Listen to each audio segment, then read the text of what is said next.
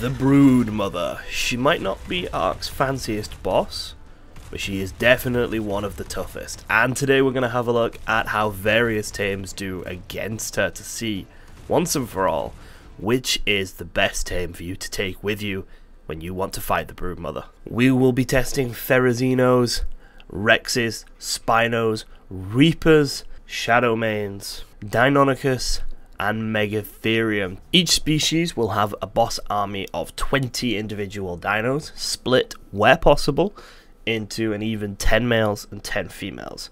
Each individual dino will have the same stat spread.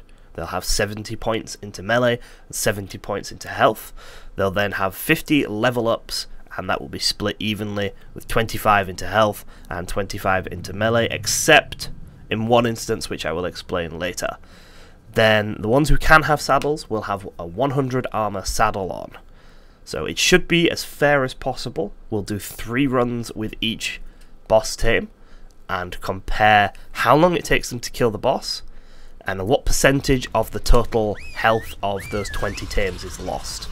In terms of player input, we are going to whistle the dinos to attack the Broodmother, and that is it. We're not going to do any repositioning or tactical involvement, which could potentially skew the results of the test, because all we are testing here is the competency of these individual tames. Before we get started with the tames that actually managed to defeat the Broodmother, an honourable mention must go out to the 3 tests that just failed. The first 2 were the Deinonychus. We tried them once with the even stat spread and once with all of their points pumped into health, and both times, unfortunately, they failed. They put out some incredible DPS, but their survival, even with all of their points put into health, their survival chances were just not good enough, and unfortunately, both times they failed. The other failure was the Spino, which was very upsetting because I love Spinos. I wonder how much of an effect moving them into the water would have had, so they got the hydration buff, but unfortunately none of the other tames got to be tactically positioned, so the Spinos didn't get it either, and they did in fact fail their test as well. So let's move on to the tames that actually managed to defeat the Broodmother, and we'll go through them in what I consider to be their order of success, starting with the worst and moving on to the best. In last place we have the Reapers, which was a bit of a surprise to me, considering their tankiness and overall power. However, I think a big reason why they failed so hard was the lack of a rider. Certain tames, when they have a rider on them, perform so much better than when they are riderless. And in this case, the riderless Reapers wasted a lot of time doing their spin attack and trying to fire their tail balls at the Broodmother. So unfortunately, they did quite poorly, having the least health remaining out of any tame that actually managed to beat the Broodmother at 1.5% of their total army health left, which was just insane. And they also took the longest out of every tame that did beat the Broodmother, taking 5 minutes and 5 seconds on average after 3 tests to finally beat the Broodmother. It was a close one. They did manage to win, so they are here rather than in the honourable mentions, but I would not take unridden Reapers into a boss fight like this. They just don't seem to be able to pull their weight compared to other creatures.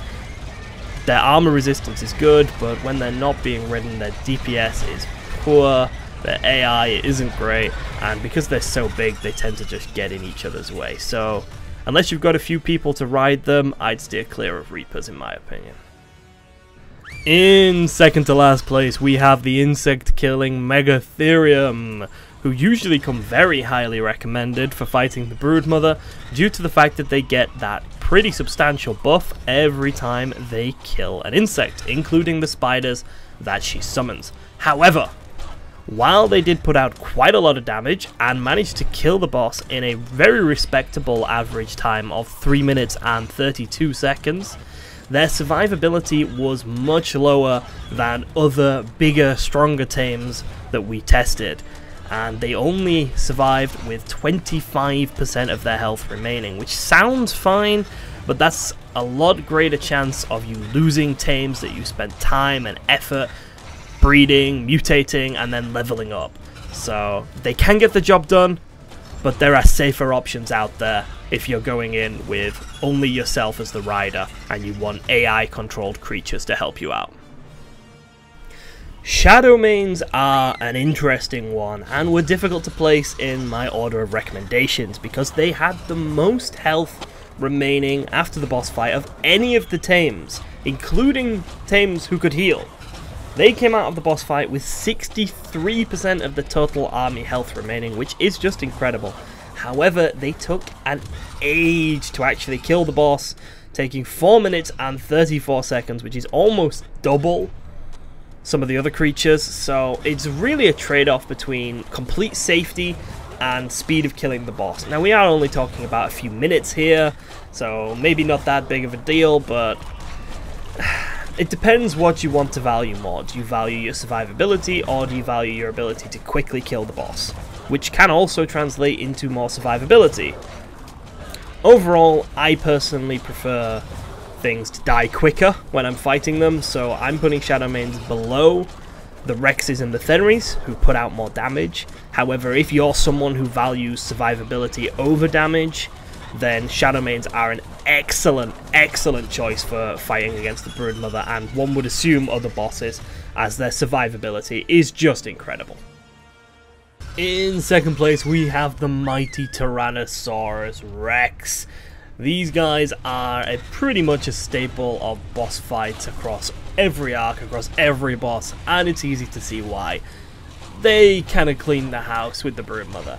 They defeated her in an average time of 2 minutes and 46 seconds, and did so with an average of 52% of their health remaining. Absolute monsters now and always. However, they're not in first place.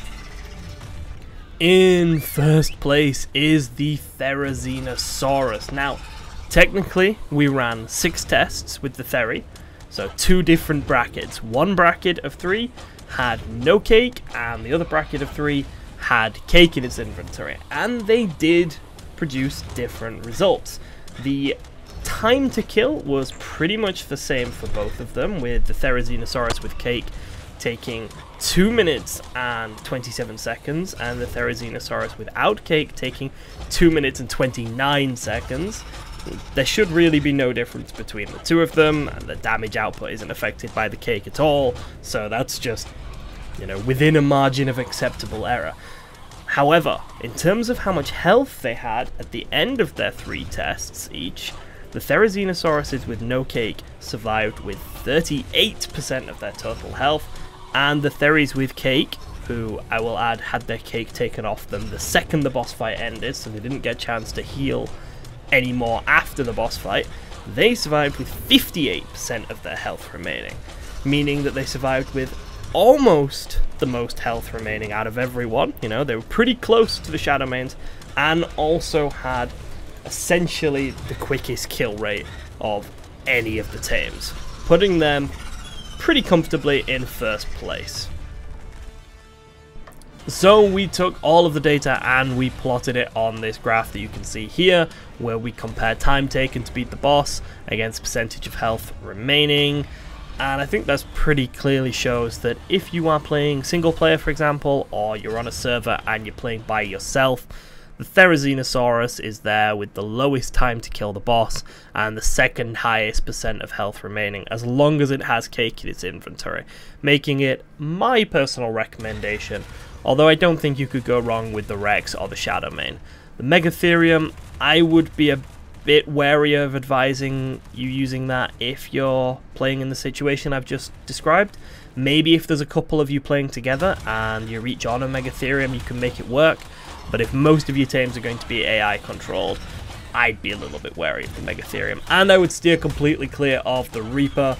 So thank you very much for watching. I love making ARK Science videos. I hope you've enjoyed this one. I look forward to seeing you next time, and goodbye.